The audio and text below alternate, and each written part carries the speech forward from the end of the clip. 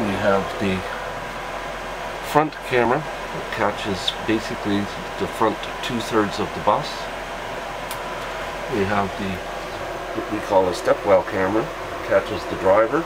So, and at the back, very back of the bus, we have the fourth camera, which catches the last 4 rows directly, which in a lot of cases is where if there's activity going on that shouldn't be, it tends to be at the back of the bus.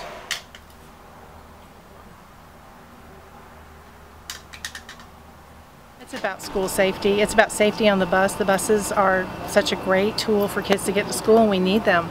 But they're not toys. It's not a playground, and the kids have to be safe. And if they're standing up or jumping around seats, the bus driver can't pull over every 3 miles to redirect the kids. And Wake County being so congested in traffic, that would be impossible. But there are times bus drivers have to pull over. That's definitely, and they do that.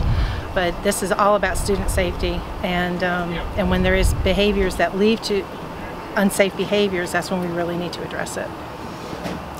Because my goal is to keep all my kids on the bus to get them to school safe. So, because she'll tell you, I don't do a lot of write-ups. I try to do everything preventable to keep them on the bus. That's the physical view out the front of the bus, so you can actually see what's going on in the mirrors as well. Then we have the front camera. Again, it effectively covers the front 2/3 of the bus. We have the camera over top of the driver facing the stepwell. And again, you can see everything that's going on in the driver's compartment, as well as any activity outside the door. And then the rear camera, which is capturing all of the activity right at the back of the bus. Yeah, it's a teamwork approach. Kendra's been with me since I've been at Carpenter, so she lets me know who's perking on the bus a little bit. She has a very long route, and then I'll pull the kids aside, and then if she gets to the point it needs to be a write-up or it's consistent, we'll document it. And sometimes I have to go investigate and pull several kids to find out what really happened, because she may not see it, but she might have heard of it, because obviously she's watching the road and keeping the bus going on the road. So I think the cameras are going to help solve some of those issues of investigation and that.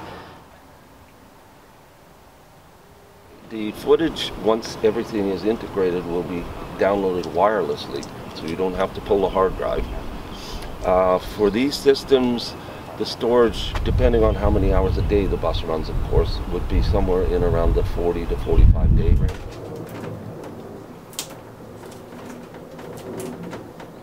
It will be secured, very secured by the district in terms of who can access the video. So, for instance, you may be able to remotely request the video, but you won't be able to view it unless you have the proper credentials.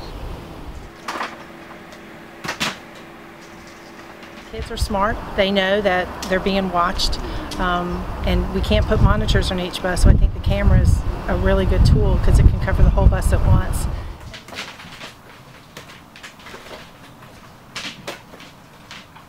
My bus is fun. It actually is. And I've been doing it for a long time, and it's really what you make of it. But I enjoy driving the bus. But you have to get in and take control of your bus. Once you take control of your bus and let them know that you're the captain of the ship, they will respect you, and they will know what they can and can't get away with, and you won't have a lot of problems.